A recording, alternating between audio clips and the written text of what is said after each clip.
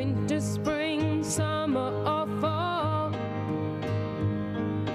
All you have to do is call. It's Sunday morning on CBS, and here again is Jane Pauley. You've got a friend. You've Got a Friend is just one of Carole King's many memorable hit songs. No wonder a musical on Broadway devoted to her life and work celebrated its 5th anniversary last night. And what a celebration it was, as Gayle King of CBS This Morning now shows us. You've got to get up every morning with a smile. It is possible, even likely, that many people in the audience of Beautiful, the Carole King musical, know most of the songs by heart. I sure do. As you feel. I still have my Tapestry album. So far away, yeah. Hasn't anybody Stay seen this one place anymore. It would be so fine to see your face at my door. When I meet people and they come up to me apologetically, I know you've heard this a million times, and I say, but never from you. And I really want to hear from you. What did you feel?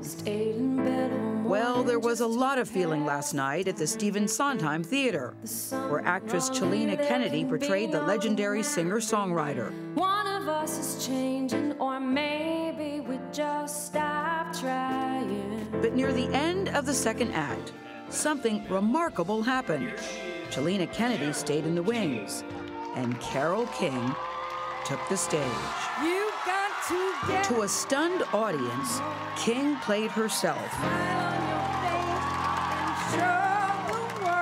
to celebrate the 5th anniversary of Beautiful, an international hit that tells her life story.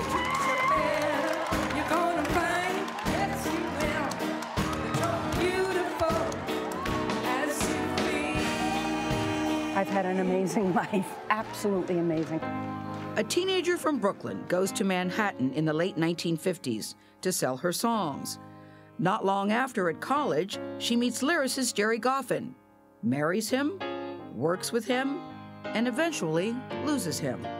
And along the way, she writes or co-writes the songs many of us grew up with. You just call out my name, and it's too late, baby, now it's too late. You're so far away.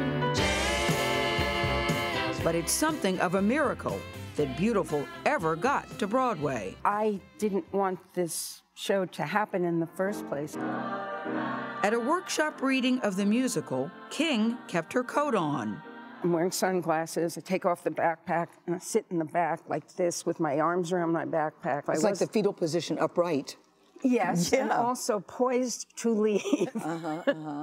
I went out into the ante-room, and I said, I've got to get some air. I can't stay for the second act. I cannot watch the second act, because I knew what generally... You know how this story goes. Yes, and there are more painful moments. But King realized this show might work, and ultimately gave it her blessing, with one caveat. I will never go see it. I can't watch the second act. You're my guy, Jerry. That's the point when husband Jerry Goffin has a breakdown. I don't know what's happening to me. He had already told King he was incapable of being faithful. I can't keep going like this.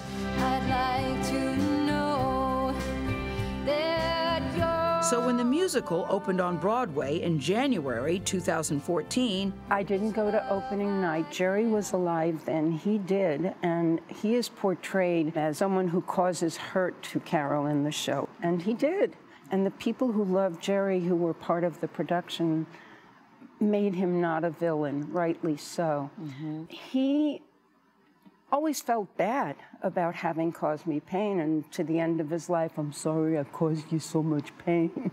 And he wasn't a villain. He had mental illness. What does that mean from your standpoint? He was bipolar, although they didn't call it that then. I think they called it manic depressive. He drank some, you know, he'd have a little more to drink each night, and then he started smoking pot, and then other drugs started to come into the picture, and at some point he, what we then called, flipped out.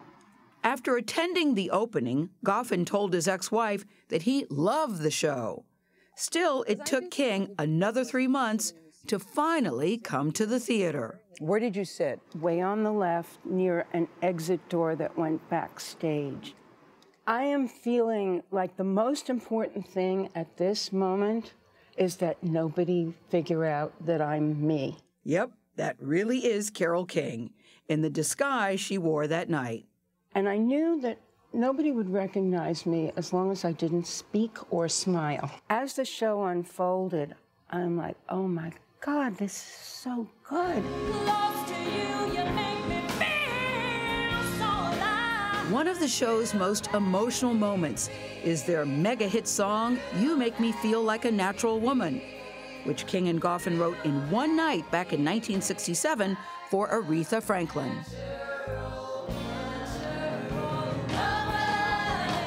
He gave me the lyric. Looking out on the morning rain. He just wrote it out, and I'm playing this. And Makes me feel so inspired. I'm looking. I have this gift where if I see the lyrics, and sometimes I just sit at the piano and it just comes out, just like you heard it. And if there were ever a definitive performance of that song, just watch the Kennedy Center Honors from 3 years ago, when Aretha brought down the house. Here's what surprised me. She sits at the piano. She's playing.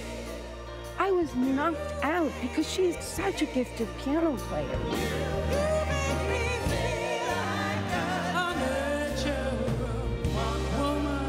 Every note she sang, everything she did. Oh my God, I can't. And she did that? Oh my God. I'm thinking if I was Carole King, that would be one of the highlights of my life. It is.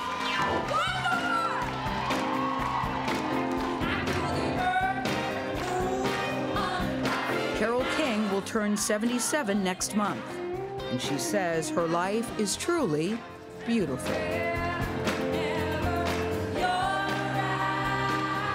I have so much love in my life that I don't need a man to have love in my life. I have love in my life from many men and many women, friends and family, and I now feel that I belong to the world and to myself and to what people refer to as how they understand God.